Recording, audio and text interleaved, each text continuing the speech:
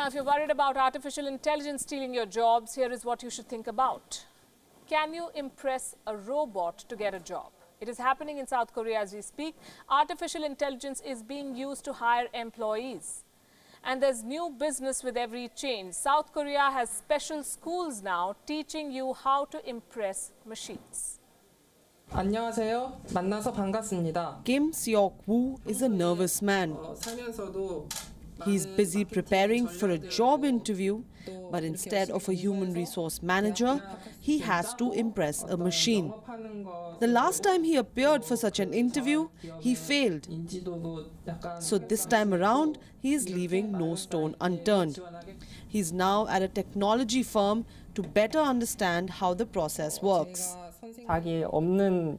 Job seekers are desperate enough to exaggerate their capabilities in order to have employers take another look at them. But you can't trick AI. As a job seeker, I think I'll feel hopeless if AI interview is made popular and majority of companies use them. Kim is right. There is no tricking these machines. They not only evaluate your answers, but also analyze your facial expressions.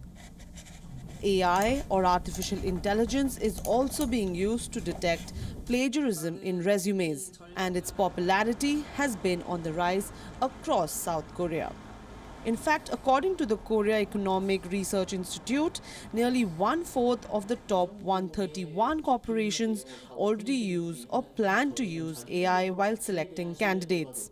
We check their subconscious behavior. We believe actual performance or competency of the applicants cannot be properly assessed when they are deliberately thinking, responding, and acting during interviews.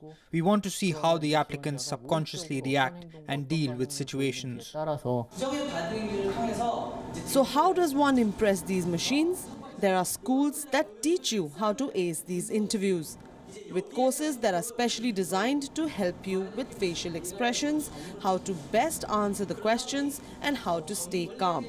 마케팅 파트에 지원한 이지혜라고 합니다. But all this also means spending more money. 인공지능이긴 한데 The AI won't be asking personal questions naturally, which makes it a bit more uncomfortable than sitting in an interview with a person. I'll need to sign up for cram schools for an AI interview, so I feel that the conventional interviews with people are much better. Whether artificial intelligence will take away your job or test you for your next one, what is certain is that there is no running away from these machines. Bureau Report, Wion World is One.